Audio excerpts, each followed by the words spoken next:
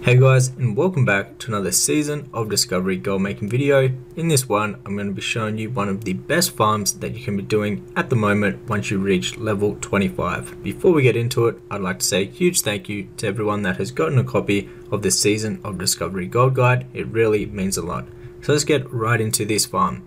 Now the item that we're mainly after is the heavy stone, and this has a 26% drop chance to drop 1 to 2 from these mobs. You also can get elemental earth.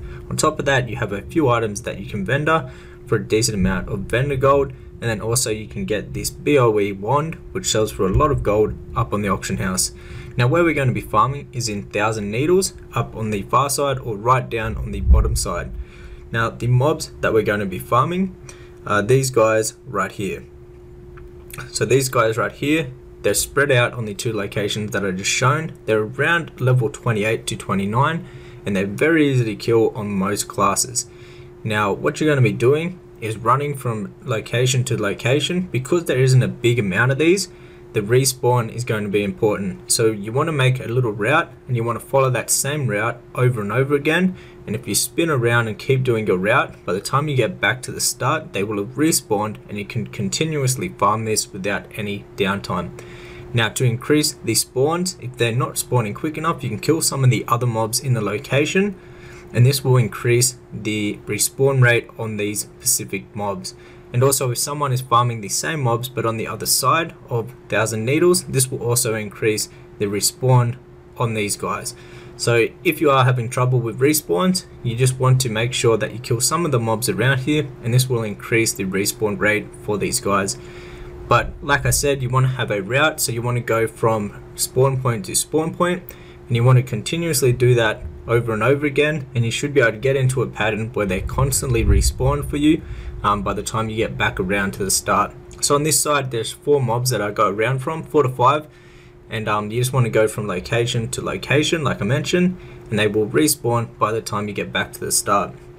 Now they're very easy to kill. They only do melee, so if you have any class that can kite, or pretty much any class could probably do this that has a bit of DPS, like I'm doing this on a mage right now, and you barely get below like 80% health whilst farming these guys. They only have 1254 health, so they're very easy to farm. Now on top of everything, you can also get some really good BOEs. Because of the level of these guys, the BOEs are going to be around level 22 all the way to 25, so that's perfect level for phase 1, and they're going to sell for a lot of gold. Some of these I've actually sold for like 9 gold.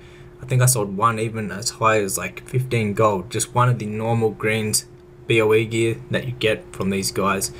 Now the Eagle is going to sell really good, especially in between level 20 and level 25. This is the best gear for cloth wearers that people can actually buy as BOEs, and these sell for a lot of gold, like upwards to like 30 gold each, which is absolutely insane. Well, on my realm anyways. They're really sought after because they have high intellect and then also very high stamina, and so a lot of casters really want this gear. It's very high in demand, and if you're lucky enough to get one of them, that will add even more gold to this farm. But the majority of the gold is going to be coming from the heavy stone at the moment. It's in very high demand. It's used in a bunch of different, I believe they make the different sharpening stones with the heavy stone, and they sell very quick on the auction house. On my realm, currently they're going from around like 20 silver all the way up to like 40 silver each. And you can farm a lot of these from doing this farm. And sometimes when you kill one mob, you actually get 2 heavy stones in one go, like as you see this there. So we just got 2 heavy stones in one kill, so this adds up very quickly. Now with the elemental earth, this isn't used in too many things, but it does actually sell pretty decently already. But if you want to hold on to this will be worth even more in the future phases. But I'd recommend just selling it up on the auction house if your auction house has a good price like mine does. So on my auction house you can get around like 25 silver for the elemental earth, which is a good price considering that's pretty much like a side product. The main item that we're after is the heavy stones, and they drop very consistently from these mobs. If you'd like to learn more about making gold in Season or Discovery, you can check out my Season of Discovery Gold Making Guide, which will be the first link down below in the description box. It's mainly catered to phase 1 at the moment, but in future phases it will be updated, and if you already own a copy, you'll have a lifetime worth of free updates to this guide all the way through to the end of Season of Discovery.